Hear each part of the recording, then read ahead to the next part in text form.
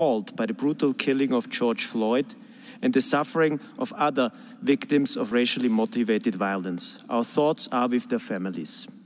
The last words of George Floyd, "I can't breathe," echoed around the world as a rallying cry for equality and human dignity.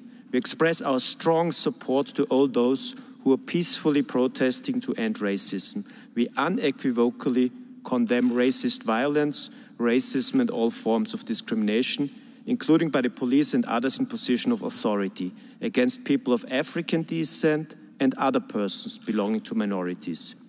We need to act urgently to tackle the scourge of structural racism and discrimination. However, let's be clear. Racism is not limited to one country in the world, but it is a global problem. Therefore, the international community cannot remain silent, and we welcome this opportunity for the Human Rights Council to reaffirm our joint commitment for action. Austria would also like to reiterate its support for the work of the Committee on the Elimination of Racial Discrimination. Madam President, peaceful protests should not be hijacked by those seeking violence.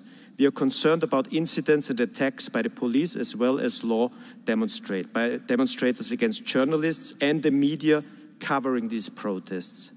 Against this background, we would like to reiterate that a free press constitutes a fundamental pillar of any democracy. It must be safeguarded at all times, and journalists must be free to report without facing violence, arrest, or intimidation.